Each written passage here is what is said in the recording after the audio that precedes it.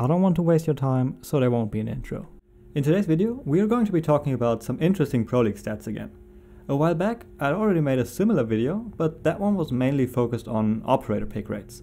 In this one right here, I want to take a more general approach and talk about things like map pick percentages, bomb site pick percentages, defender and attacker win rates, and I'll also split those up by region, so maybe the stats can tell us something interesting about something that is specific to a particular region.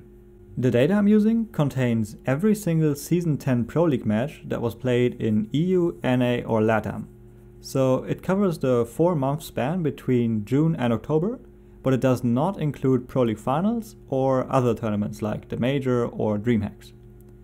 If I need to clarify something data related, you will see a footnote on the screen and an explanation in the video description. Alright, with the formalities out of the way, I'd say we start with something basic. What is the most popular map? It is Clubhouse, followed by Kafe, followed by Consulate, Coastline, Bank and Villa, all of which are within 2% of each other. Trailing a bit behind is Border. What's interesting here is that the two most played maps are also the two most recent additions to the map pool, so it seems like Ubisoft is doing quite a good job of reworking their maps. Kinda surprises me a bit that Border is that far down, because I quite like the map, but I suppose it suffers from the same fate that Oregon did, which is that playing on Border is getting kinda stale. All in all though, it seems like the map pool is quite balanced at the moment, especially if you look at the 4 maps in the middle. However, calling the map pool balanced is not actually accurate. If we consider only EU stats, for example, we get a different picture. On the left in blue we have the global numbers, so EU, NA and LATAM combined, and on the right in red we have EU only numbers. And especially the stat for Kafe is pretty insane if you ask me. And the other interesting thing here is that there seem to be like 3 distinct clusters. We got Kafe and Coastline at the top, Clubhouse and Consulate like around the middle, and then we have Bank, Villa and Border at the bottom. Apparently no one likes playing these. If we look at NA specifically, things are back to normal again, with the only notable exception being a few less rounds on Kafe compared to the global average. And for LATAM, we can already kinda guess how it's going to look like, because if NA is close to the global average, LATAM numbers must be going in opposite direction to the EU numbers to get back to the global average. And we see this here with lower than average round count on Kafe and Coastline, but higher than average round count on Bank, Border and especially Villa. This graph right here also shows that pretty well. As for why these differences exist, I don't really know. I haven't really watched a lot of EU and LATAM games this season, and I also can't make sense of it on an intuitive level. Like, maybe you'd think that maps that play out kinda similarly would have similar pick rates within a region, but that doesn't seem to be the case here. Because I'd say that Kafe is most similar to Clubhouse, in the sense that both are very hard to attack and it's mainly about utility management, and Coast is most similar to Border, in the sense that here winning your gunfights is the most important thing. So yeah, there doesn't seem to be this within region consistency. For the sake of completion, I also have a slide featuring all 4 next to each other, but these kind of graphs quickly get crowded with that many bars on them, so let's go to the next topic. We just examined pick rates, now let's examine win rates. Current consensus is that overall the game is defender-sided, but that doesn't seem to be entirely true.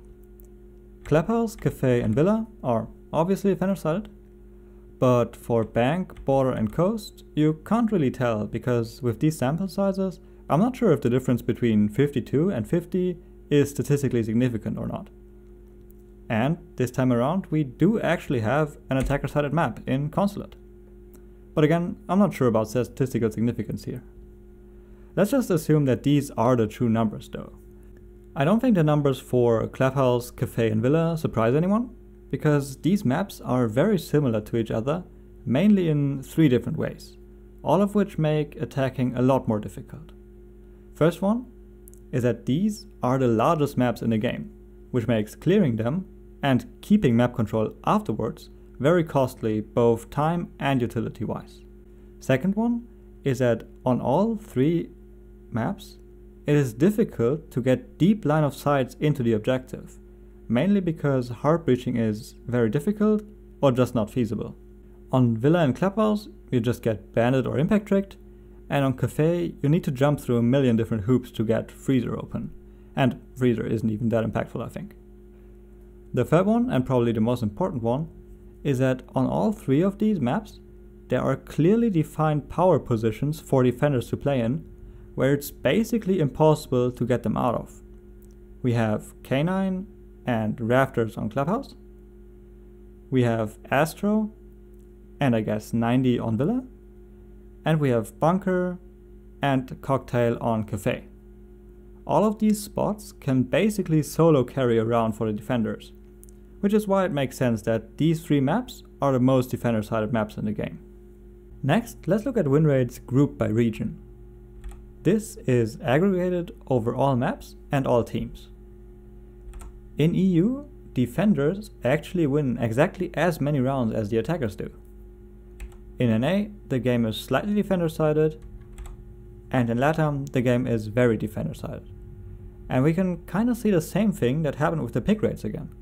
EU and LATAM are very different from each other, and NA seems to be somewhere in the middle. But of course, just like before, we need to look at the stats for each map individually to really understand what's going on. Because obviously, it's not that every map in EU has 50% win rate. As you can see, the maps that are defender-sided, globally speaking, so Clubhouse, Kafe and Villa, are still defender-sided even in EU. It's just that they are considerably less defender-sided than in the other regions. And the same is true for the other end of the spectrum. The maps that are balanced globally are actually attacker-sided in EU. Looking at the NA numbers, there's nothing too crazy here. 2 maps that are very defender-sided in Clubhouse and Kafe, then 4 maps that are basically even in Villa, Bank, Border and Coastline, and then we have Consulate, which is slightly attacker-sided. The only outlier here is probably Villa. In both EU and LATAM, it's a very defender-sided map, basically on the same level as Clubhouse and Kafe, but in NA the win rates seem to be a lot more even. For LATAM, we've got a few interesting numbers again. The 3 most defender-sided maps in the game are insanely defender-sided in LATAM, but this is actually the first time where you would expect the defense to win 4 of their 6 rounds. Don't get me wrong, 58% is still defender-sided, but it only corresponds to about 3.5 expected defense wins per game. So, in a way, a defense winning 4 rounds on Kafe is actually doing better than average, even though the map is defender-sided. The rest of the maps are slightly defender-favored or even, with no map being attacker-sided in LATAM. Again, for the sake of completion, here are the stats for all regions side by side.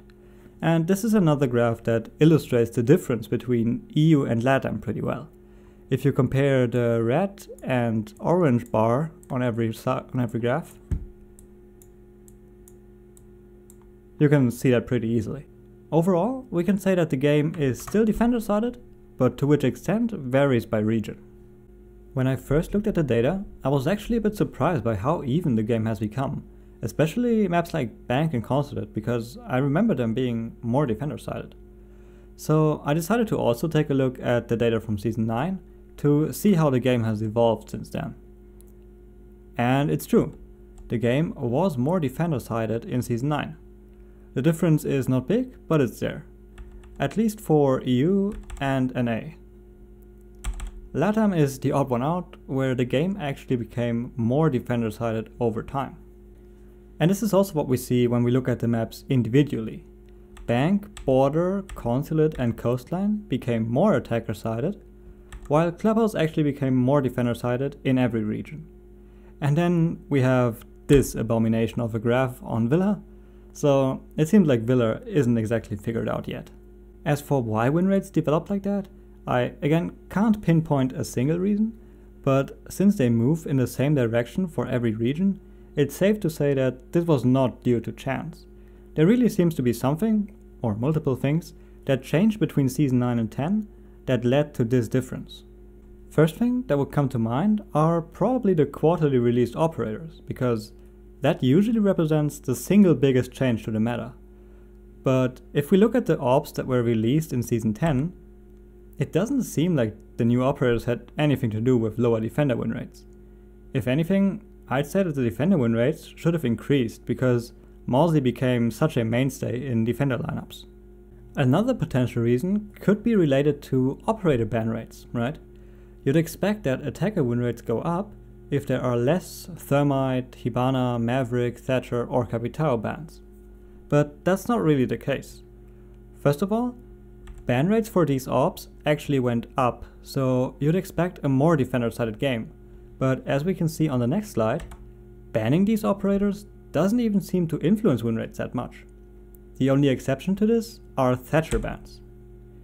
And by looking at these in more detail, we can at least explain why LATAM is the only region that became more defender-sided in Season 10. Overall, Thatcher was banned in 23% of all rounds, so globally speaking.